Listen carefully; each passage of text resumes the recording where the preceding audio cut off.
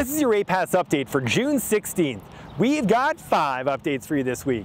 Number 1, on June 7th, APAS Vice President Scott Owens did an excellent interview with Real Ag Radio to talk about the recent request APAS made to the federal government asking for a livestock tax deferral, as well as other ways that the federal government can help support livestock producers that have been hard hit by the drought, especially on the west side of the province.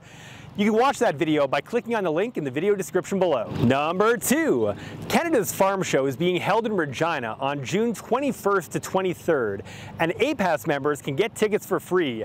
Just scan the QR code through the link in the video description below and enter the code APAS2022 at checkout for your free tickets. Number 3, every year APAS offers its Youth Leadership and Mentorship program to young agricultural producers between the ages of 18 and 40.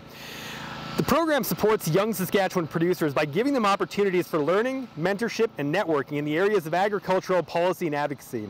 We're proud to have Farm Credit Canada as this year's sponsor, so program information and the application form are available through the link in the video description below. Number 4, just an early reminder that APAS will have a booth at Ag in Motion in Langham from July 19th to the 21st. Quite a few of you will probably be stopping by the event, so make sure to come visit us at the booth while you're there.